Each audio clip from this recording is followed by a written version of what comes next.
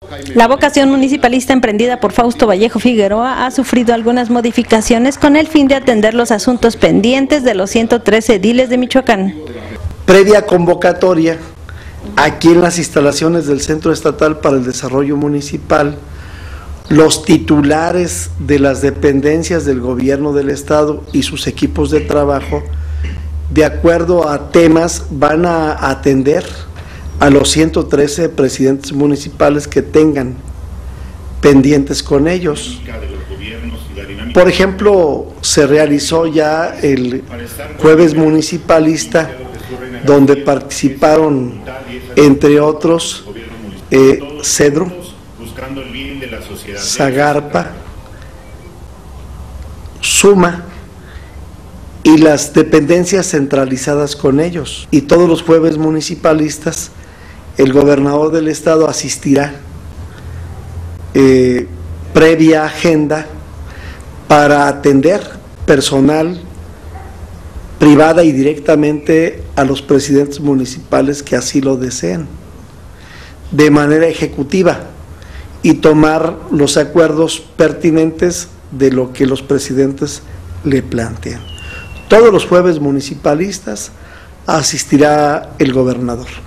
Cito que en la última sesión de jueves municipalista alcanzó a atender a 20 presidentes municipales. El vocal del CEDEMUN valida la preocupación de los presidentes en torno a la falta de pago de obra convenida que data del año 2011 y por la dificultad por otorgar un crédito al gobierno. Que están a punto de firmarse esos créditos y que con ellos se van a cumplir estas obligaciones que el gobierno ha reconocido y aceptado, y aunque no son de este ejercicio, el gobernador Fausto Vallejo se comprometió, como debe de ser, a cubrir. Este es el principal reclamo, puesto que en el caso de los recursos federales 2012 han ido fluyendo, naturalmente que tienen un trámite, se les ha entregado a los municipios un anticipo, estos tienen que ir tramitando el avance de la obra y en finanzas y CEPLADE se sigue un procedimiento para liquidarles. Quizá hay algunos atrasos, pero no de manera generalizada. Han ido fluyendo esos recursos. Y particularmente sobre la obra convenida 2012 no ha lugar el reclamo, puesto que de lo tramitado, que son aproximadamente 260 millones de pesos, se han pagado 240 millones de pesos, lo que significa un 80% de cumplimiento, porque ellos quisieran que con mayor celeridad se cubrieran sus trámites, pero hay que comprender que hay una reglamentación al respecto, que hay una legislación que hay que cumplir, que debe ser revisado el avance de su obra, debe deliberarlo CEPLADE, se va a finanzas y allá se programa su pago. Estos retrasos no son novedosos, ocurre lo mismo desde el tiempo que el funcionario fue presidente municipal de La Piedad.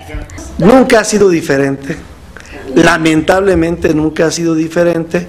La aspiración de este gobierno es, en cuanto se regularice financieramente el ejercicio de los recursos, pues como ha dicho el licenciado Fausto Vallejo y lo ha reiterado el licenciado Reina, ser puntual y que los presidentes municipales no tengan que tocar la puerta de la institución del gobierno estatal para que les sean pagados sus recursos. Nunca ha sido diferente, y en el caso particular cuando fui presidente municipal incluso fue más grave el asunto.